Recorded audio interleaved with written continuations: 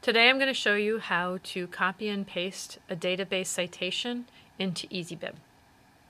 And just to get started, we're going to open Google Apps, and we're just going to go to More, and we're going to open EasyBib.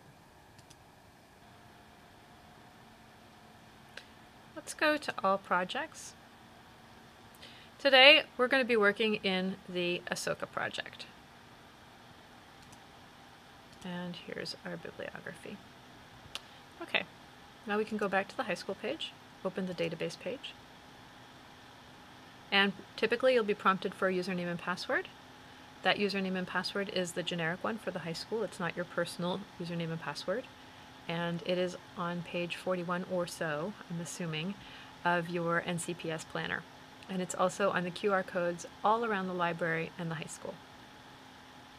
We're going to scroll down to one of our newer databases, Ancient and Medieval World by Marshall Cavendish, and we're going to sign in. And today we're going to look for articles on Ashoka, or Ahsoka, depending on which database. In this one, it's Ashoka. We have three choices. We have India for Civilizations of, and we're going to click on that. Now this is organized a little bit differently. It's not quite as linear as you are used to, so the citations are kind of broken up into little chunks. And it might be easier for you to navigate if you just use the article outline. And we want to go to Mauryan, India. And there you are. Now let's say we want to cite this. We're going to go to cite this, and we are going to copy this. Just copy. You can also use Control-C on your keyboard or Command-C if you are a Mac user. And we're going to go to our bibliography. And we're going to go to Database. And we're going to choose Copy and Paste. Now we're going to come here and we're going to right-click and paste.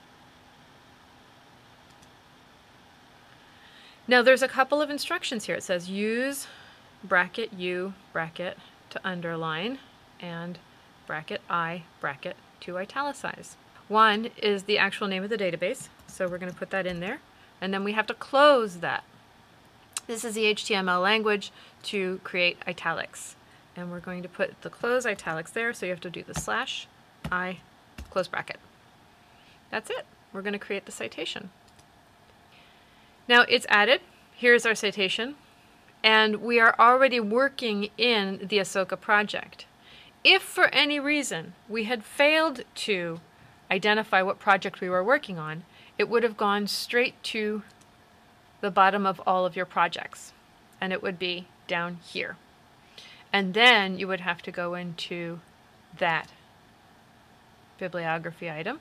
You would check it and duplicate it to another project and choose the project you wanted to send it to right there and duplicate. I hope this helps.